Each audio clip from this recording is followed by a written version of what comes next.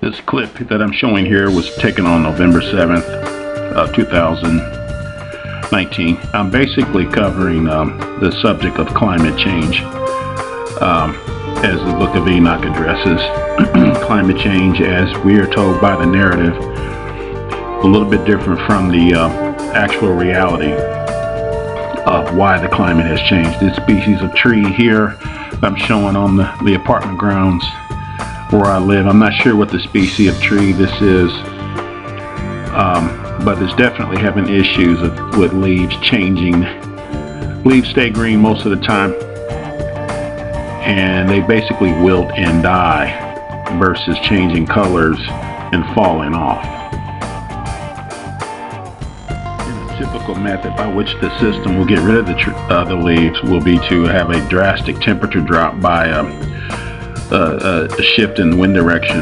For example, Wednesday, November 6th was 60 degrees, and by that evening they shifted the wind out of the north, dropped the temperature into the upper 20s, and that produces a shock effect because they need these leaves to die and fall off.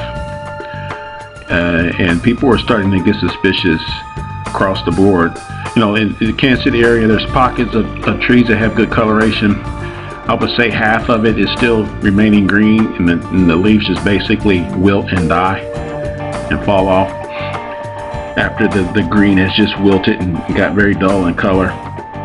And the wind, the drastic wind changes and strong winds have the effect of blowing the leaves off. And the shrubbery, the shrubbery that's low to the ground basically stays green through the entire winter and before it wilts and dies. But it's very late, even more so than the trees as far as it turning.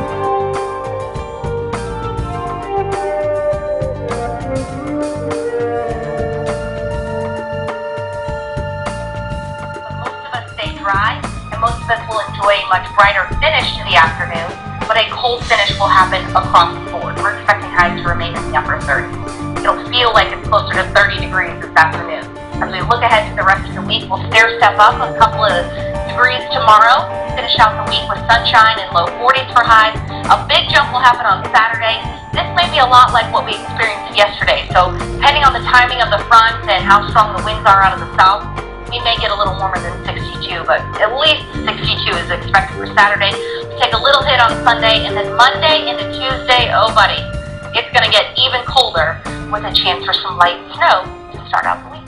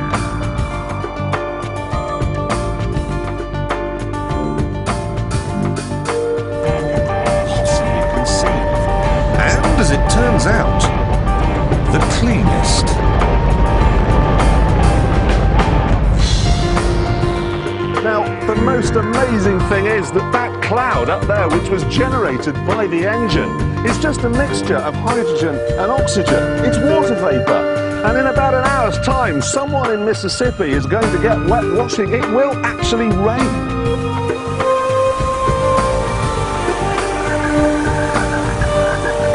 I told you! It's raining! That's unbelievable!